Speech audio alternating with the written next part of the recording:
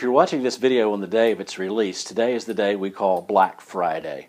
Typically, this is the busiest shopping day of the year. And as you likely know, it's called Black Friday because this is the day that, for many retailers, it's the day that makes the difference of whether they turn a profit to move from being in the red to being in the black, so to speak. Hence, Black Friday.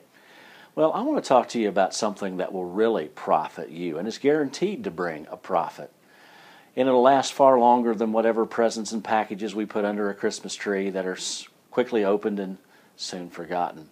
I want to take you to 2 Timothy chapter 3 and verse 16, where we read this verse. It says, "All Scripture is given by inspiration of God and is profitable for doctrine, for reproof, for correction, for instruction in righteousness." It says this book that God has written, if we obey it, learn it, it will return a profit in your life. The verse gives the different categories, but I just want to focus on that word profit for just a moment.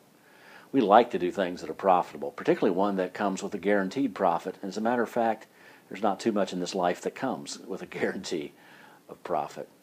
But if you give yourself to the Word of God, to learn its truths, to obey the one who wrote it, and to put it into places of practicality in your life, it will profit you.